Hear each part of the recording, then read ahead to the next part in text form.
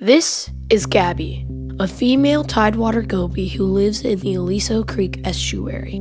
But Gabby and her family couldn't always live here. Long ago, Gabby's ancestors were sick and were washed out to sea.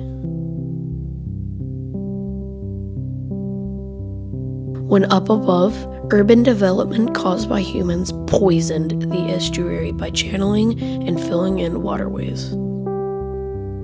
The Aliso Creek became filled with fertilizers, pollution, pesticides, and poop.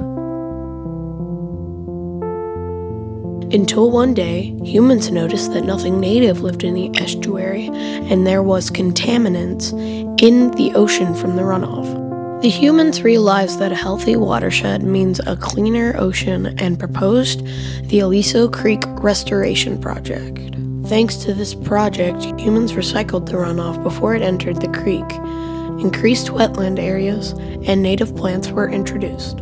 Now the estuary is healthy with a naturally meandering creek, tidal mudflats, and shallow habitats for invertebrates.